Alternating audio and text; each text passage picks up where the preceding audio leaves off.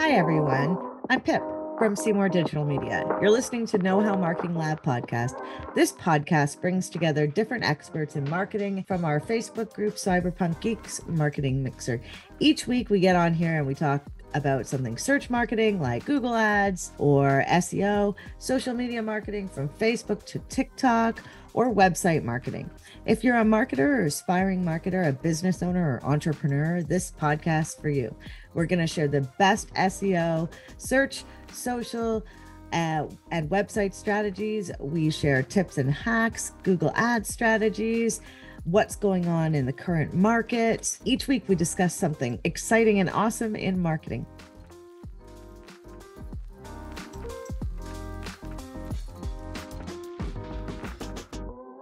It's that time of the week. It's that time for Geek Speak. And today we are talking about the process and the workflows for getting your website from idea to launch. Yes, we And are. my name is Phelan. I work at Seymour Digital Media. We're focused on search engine marketing. And my name is Rena Little from Littleworks ND Media, and we have a small digital marketing company that focuses on websites, among other things.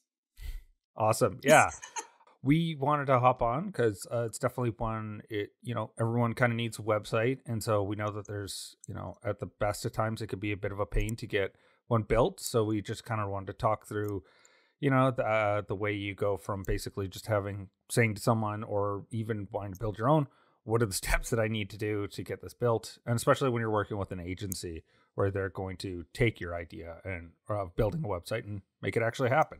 Yes. And that is actually step number one, is understanding the expectations at the beginning. And usually an agency will help you through that. But the one thing that I always find amusing is that we're always working on multiple projects at once. There's never just one website.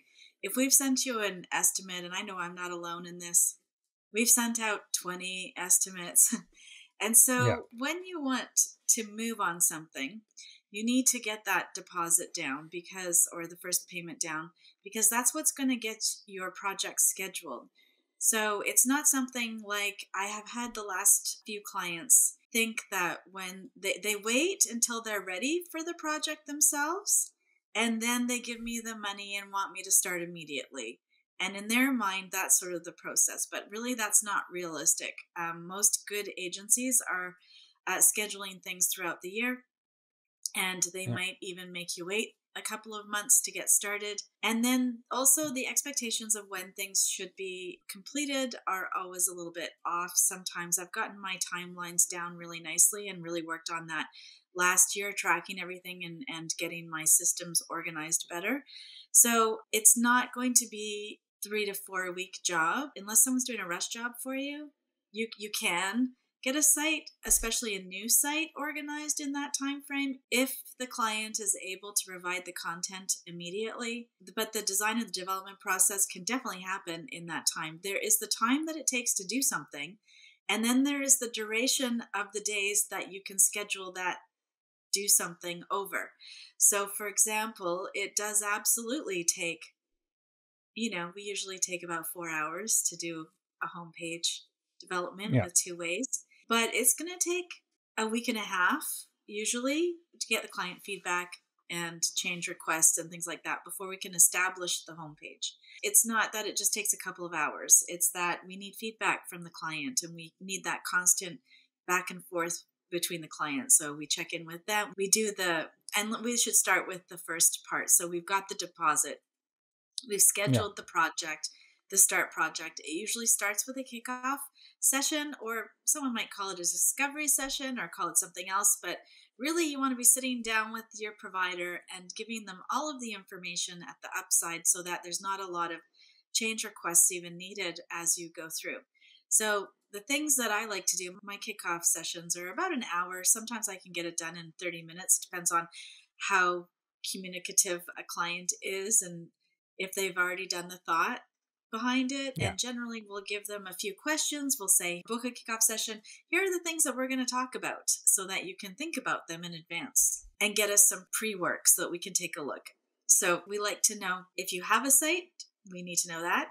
Usually we can find that, but sometimes I've been surprised Oh yeah. Oh yeah. Yeah, sometimes businesses change their names and you don't know that to look for it. We're going to find out, what do you have on your site? What do you want to keep on your site? What is missing from your site? Have you added new services or products that are not on your site? I was going to say also, Yeah. one of the very top ones is, what is the purpose of the website? Are you like, is it Yes. e-commerce or is it lead generation? Is it both? Yes.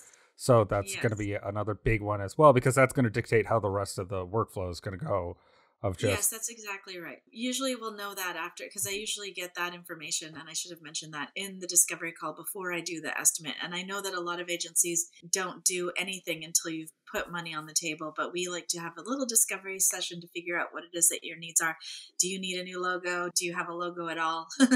Are you happy with your current branding? All that stuff. So we sit down for a few minutes and before we do the estimate, so I can organize the estimate to around those costs for those requirements.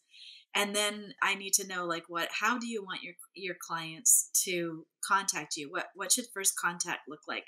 Do you want them to schedule a discovery call? Do you want a buy now button? Are they just going straight to buying? Are they entering information so that you can get them an estimate? Do you want them to call? Like, I have some, particularly the sales guys. I have one guy in particular that I'm thinking about, a client, and he's selling stuff. He's selling promotional things. And so for him, he loves getting people on a call because that's his favorite space. He can really get to know what you need. He can make suggestions that maybe you don't think you need. He can guide you in a better way with all of the qualifying questions that salespeople tend to ask. So it's just easier for him to get on a call. So there's that. So we need to figure that out. Then we're also going to ask about colors and, that sort of stuff. Is there anything that you absolutely hate? That's another point that I'd like to bring up. It's not like painting your living room. You're not going to be living in your website. While it should represent your brand, and definitely there are feelings that we should have towards our brand. We should like our brand. But we also want to make sure that it's relevant, it's contemporary, it speaks to our clients, it speaks to our ideal clients and the clients that we want to attract. So we use a lot of psychology, color palette selection and font selection. So it's should be less about, oh, my staff and I, we don't like this, because like is a subjective thing. If you can give me a reason why you think it doesn't work, that's great. If you want something that's slightly different, that's also fine. But I always give a little bit of pushback when I get responses like that, because we want to appeal to your ideal client. And sometimes that's just not you. Like, you're going to have different taste than that. It should also go with your current logo, right? We're not going to build anything that's going to be weird with your current logo. So what that means is that it has to have a color theory based relationship with the colors that you already have. So either it's analogous, or it can be complementary, or it could be something else. There are a whole bunch of different terms and how colors relate to each other on the color wheel. And we're going to use those relationships mostly, not straight up, because that's also a little bit boring. But we do have rules that we're following and that probably most clients don't know about. So that's something to keep track of. So we're going to go through, I'm going back to discovery session because I see I'm getting further ahead. Okay. The discovery session should have all of that stuff. Functionality, I'm going to ask about functionality. Do you want to have a store? I should know that already, but I probably will ask. But you might want to have a portfolio. I might suggest a portfolio. It might not be something that came up in the discovery session, but in the kickoff session, it's going to be important for me to know. So I might have looked at your material more closely. I might suggest that, especially for people that don't think about that. Like, I did one for somebody who just recently who does plumbing, and it's not portfolio is not the first thing that comes to mind with plumbers, but everybody digs a good before and after picture. Am I right? Yeah, Can I get an amen in the comments? Yeah, right? I would say that for like pretty much any sort of home service, right? Countertops. Yeah, exactly. Anything where you can show like, this is how dated and, boring it was before. And I mean, we do it all the time with everyone that we work with that does the same stuff, where it's like, get us some content, because people love that stuff, where it's like they can actually visualize, like, hey, they had this rundown kitchen and then it looked like this after they were done. It makes it easy for other people. People love that. They just love that. That's some of the best social content to be had. Then once you have the discovery session, then I go away and I ask for maybe a few more details, and we go through page by page your website. Is this still relevant? Is this still relevant? Who's missing? What's missing? All of that stuff. And then we decide on how we're going to use. Usually there's a little package of copywriting within my websites, and I'll usually use that to focus on the main pages, which would be the home page and the services page, because those ones are pretty important pages, and the about, maybe the about page too. Yeah. That's what we'll do. And then after the discovery, then we go back and the designer gets going with the homepage design, while I get going with the content organization and the content rewriting and all that stuff. And then we come back with 2 design ways for a homepage. And we don't do, I know a lot of agencies, especially bigger ones, they might do like what's called wireframe, where they sort of just block out with blocks where the things are going to go. I don't really do that until I have a good understanding of the content. I like to get the look of the homepage first. I know the things that I want to have on a homepage. They're fairly standard. They're going to be things like your call to action above the fold line. It's going to be a good, clear, tagline or little piece of text to get people's attention that's going to really hit home what it is that you do in a snapshot. And then a little bit lower, it's going to be a little bit more about what you do, or why somebody wants to work with you, or what the benefit is for that client to work with you. And then it's going to sort of go more in detail of the services. So we might have like just a little couple of blurbs that go to different pages. Hopefully they're different pages because that's better for SEO. I'm just giving Pip a plug. Pip would say that. Right? Yeah. Sitemaps and right, footers. Yeah. Each service needs its own page. I can hear Pip yelling in the background. Yeah. Of my head. Okay, so we are going to organize the content first, and then I like to frame it out, because really who's manning me? That must be Pip. It says Facebook user. Yeah. Yes, that is Pip. Yeah, so I do listen, right? So basically the point is that we want to make sure that the information gets out in a very particular way. It's got to be client-driven, user-driven. So it's not going to be, we are here, this is what we do. It's going to be, you are here because you want this and you need this. And it's going to be more about a benefit and how we're going to stomp on that pain point that you have and fix that for you and do it well and all that. Maybe stomp is not the best. Yeah. Well, but it's the agitate. Right there. Yeah, it's like problem, agitate, solution, right? The classic copywriting. And so, and I mean, that's what it is. Like it does. Agitate is the one that they go with there. Right. Agitate. I don't use that word, but I'm going to put that in my back pocket because that's great. Yeah. So once we do that, once we organize the content, then it becomes really evident where everything needs to go, because we actually look at the flow. And this is where I'm always talking. I seem to be the only one who does this. I visualize a website as not a 2-dimensional page and a bunch of 2-dimensional pages. I think of it as a sculpture or an experience where I'm diving through it. And I might go down this page for a little bit, but then I'm going to leap in here and get to the spot that I want.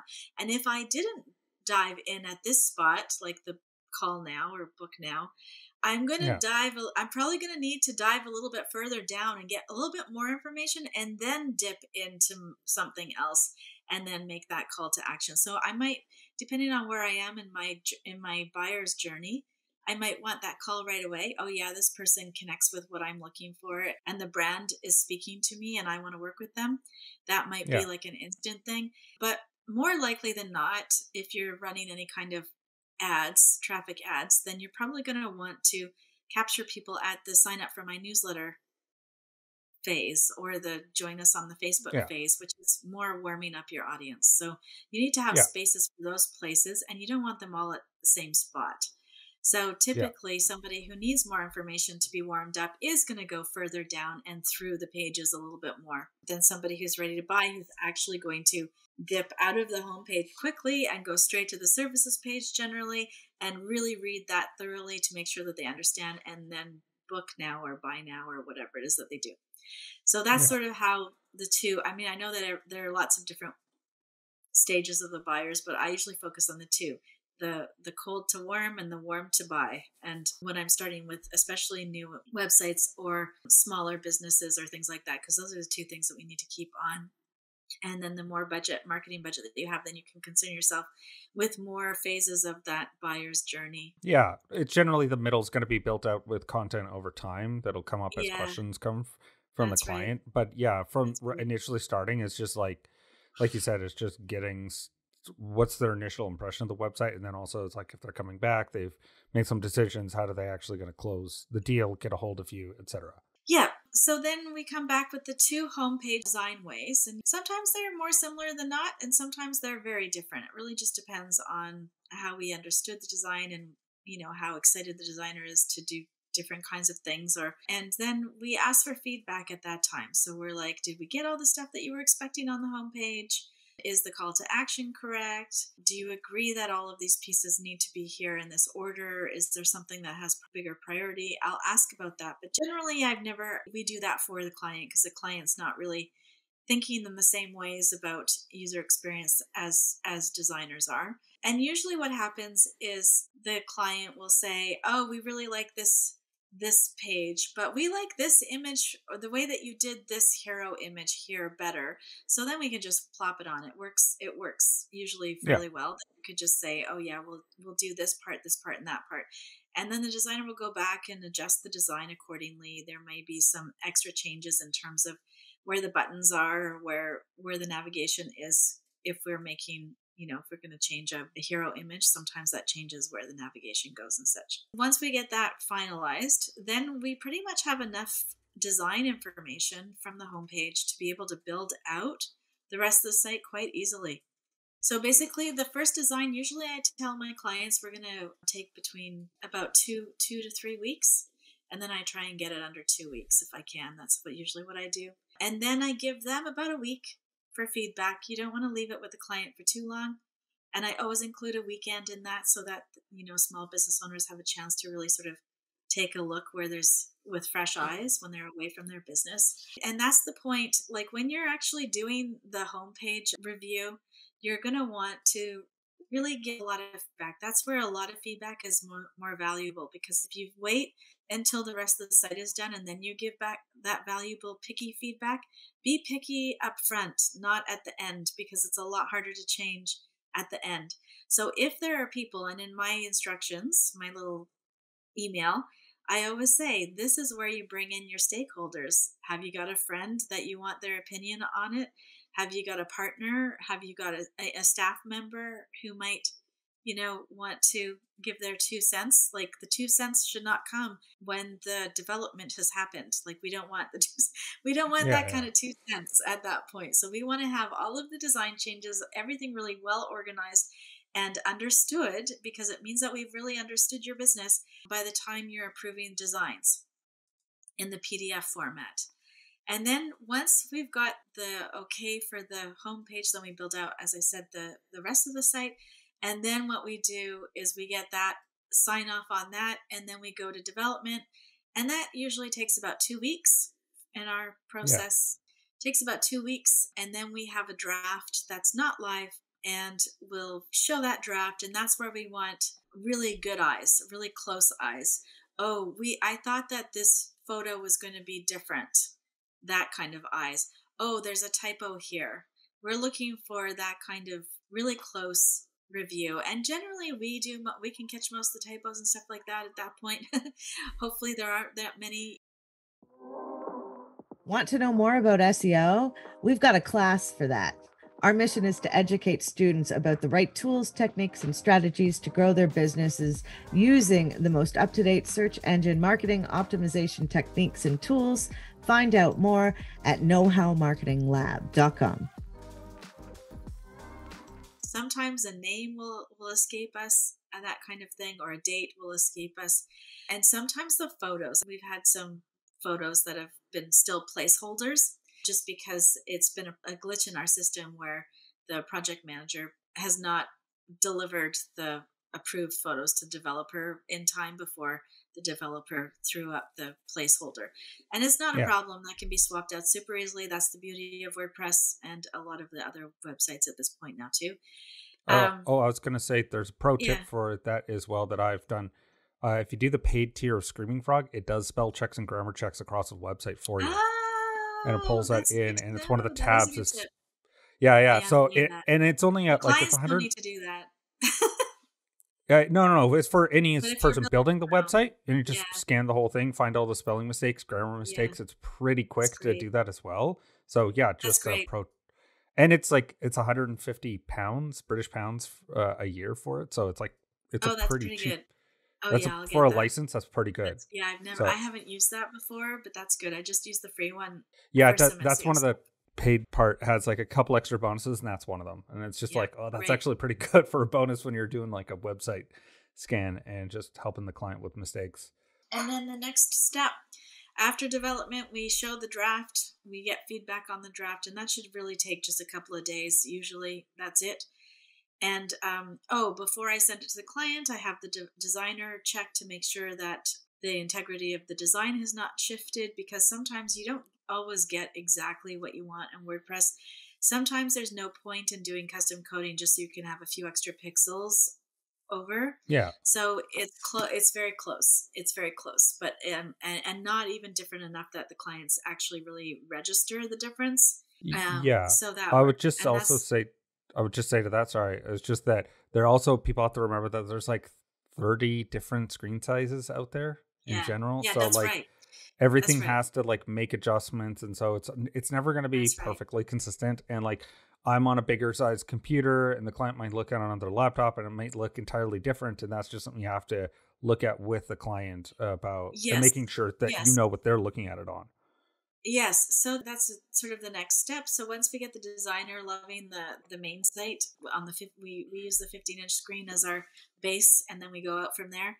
And Yeah. so what happens is I actually work on a 13-inch screen, so I usually see any problems right away, because it's really funny. Almost all menus drop down for me. So like a lot of menus drop down, and I Yeah. don't like that.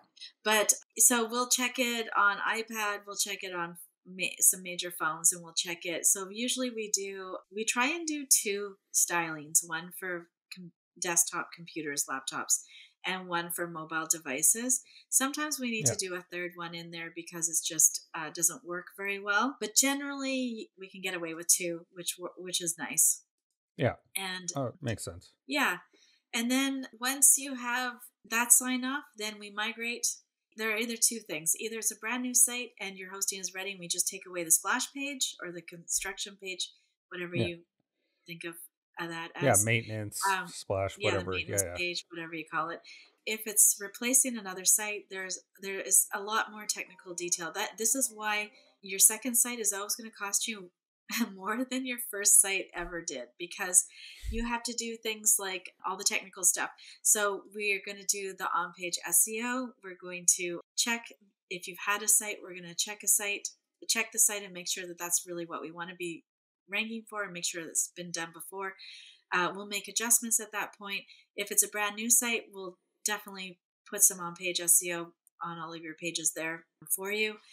But we also have to do 301 redirects. We migrate the site over to your hosting. That's what we do. So it works like this. You have a domain and you have a site. You need to move your site files to the new hosting or the current hosting, whichever it is. If you're going with our new hosting, it could Yeah. be a new space, it could be your space.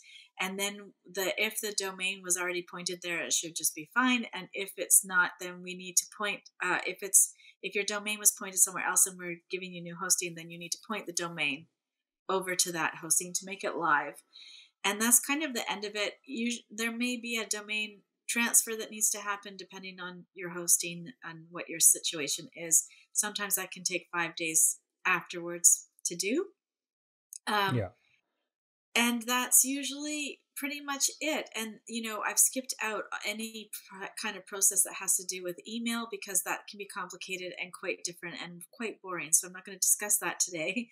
Yeah. But the gist is we will check your email, make sure we know where it's hosted, make sure that we've got a solution for you. Either we're going to change that out to a new hosting. If you're on cPanel hosting, especially, we usually change people out because cPanel hosting is not desirable, less and less every year. And Yeah. we'll get you on a different kind of service. And then we'll ask again for a final sign off, because in the migration process, sometimes something can get thrown off a little bit there. It's been a long time since I've seen that happen, but in the olden days, like even 3 or 4 or 5 years ago, there would quite often be something that's thrown off. Yeah. I just looked at a website that it was a brand new website, and their search console said they had 10,000 404s because they had Oh changed it and not set up no. a redirect. So, Oh uh, no. Yeah, we don't want that. no, we definitely We don't try to want that. avoid That's that. bad. That's what the yeah, the redirects are when we do from an old site to a new site. That's why that's so important, because you don't want 404s, because you'll tank your SEO. So if you've had a site up online for like, I don't know, 5 or 10 years, you've chances are, even with doing nothing, you've done something with SEO, because SEO kind of works on its own in a way. Yeah. So you probably have your pages ranking in some form or another. And you've got indexed those little SERPs, those little, when you do a search on Google, those line items are called SERPs, and they're there for you too. Even if they're not on the first or second or third or even 10th page, they're there for you too. And in case somebody happens to wander upon one of yours by some random search that they do that you're ranking for, you don't want them to come to a 404 number. That would be such a shame. So we want to make sure that we don't lose that traffic. Plus, Yeah. all of Oh, your and old social, I had this happen with social posts, social posts. If you don't do 404s oh on your yeah, yeah, blog, or you don't transfer your blog over, yeah. all of your social media gets 404'd, and it is brutal. I watched a client do that. She did not take my advice. She did not buy the thing that I told her to buy. She worked with a company that didn't know how to do that properly. Even if you're not going to take all your blog articles over, which I guess I get it, but I wouldn't suggest it. It's You dangerous. It's still very want that dangerous. traffic. You still Yeah. want that traffic. Well, Unbelievable. and Anyways. just to clarify as well, is a 404 is like, it's just a code you get when you get to a page, and basically 400s are something's broken, 300s are something that's been directed, and then 200s are everything's okay. And so Yeah, and 200s, 500s, your server's down.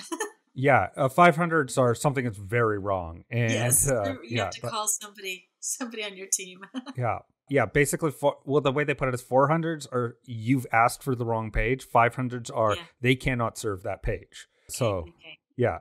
So it's Yeah. depending on who's making the request. It's like, no, you made a bad request. That's 400. 500 is they're having some issues and they'll get back to you. Yeah. And Yeah. so yeah. Yeah. But yeah, just to clarify that part as well. Yeah, and I guess it's definitely super important to just set up Google, number one thing, Google hates broken links. That's kind of the biggest thing, Yes. is that they Number one. hate broken links. They don't like pages that aren't working anymore. So what So that means is, when you decide you don't want something on your website, you cannot just delete it or put it to draft form. You actually have to have a plan of where you're going to take that yeah, traffic to. So it might be a similar page that deals with the similar content, or it might just be your homepage. yeah. Similar content always works best. I mean, yeah, it's always better to point it to somewhere that matches what the thing was that's going away. But like, Yeah. homepage is still a viable option, in a pinch, and you Yeah. just need to. It's better to send it to the homepage than it is to have it broken. Is basically the way I would summarize that. Yeah. But yeah, so I guess we've covered all the way up to the migration and getting it And live. it's I guess 11:30. it is 11:30. I guess the last thing, just quickly, that we should mention is you also want to test all your forms, all your checkouts. Oh, before, yes. That goes without saying. Yes, after it's yeah, migrated, that's the thing that we do between getting sign off with the client. And I yeah, also suggest that the clients test so that they're sure and they know that we've done it correctly. Because sometimes things break after you've tested them. They will break, and then I don't want to hear about it like yeah, later, 6 months later. Exactly. Yeah, for Yeah. sure. So yeah, no, I just wanted to make sure that was clear as well, just because I've done that Yeah. where I accidentally had still in testing mode for a checkout. I managed to catch it before anything went terribly wrong, but Oh, it wow. was Yeah. yeah. So I mean, everyone's done it once, of like the Yeah. form wasn't working properly for whatever reason. Yeah. Whatever it is, we've all been there, and just the thing to keep in mind is, yeah, going forward, you just don't want to just test everything before you're launched and ready for everyone in the world. And test everything always. Like, Yeah. just because, like, this software is always updating, right? So if it's always updating, then you always have to test it. Test your pages, check your sites regularly, check your forms, your booking. I mean, I can't tell you how many people come to me and say, my form's not working. I haven't gotten an email for 6 months. I'm like, you can't let it go for a whole 6 months. That's a lot of lost business potentially, right? Yeah. So check Yeah. your form. I have somebody who checks all of our client forms every month, if they're part of our maintenance package.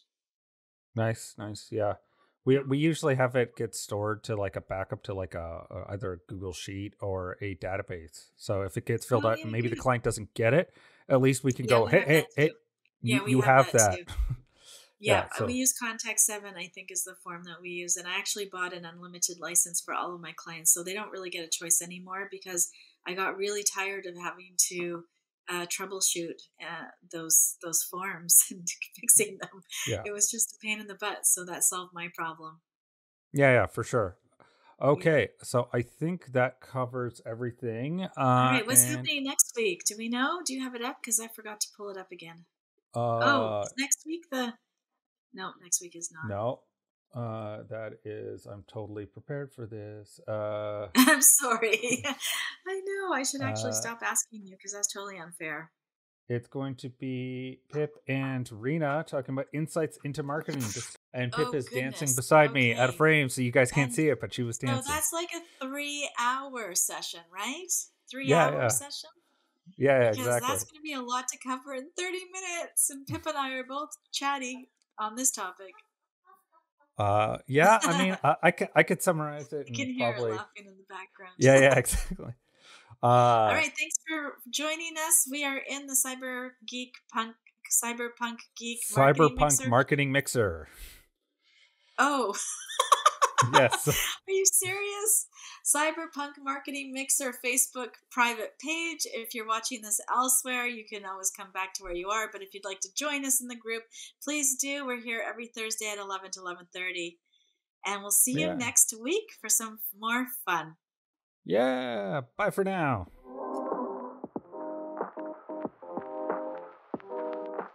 The conversation never stops in our Facebook group, Cyberpunk Geeks.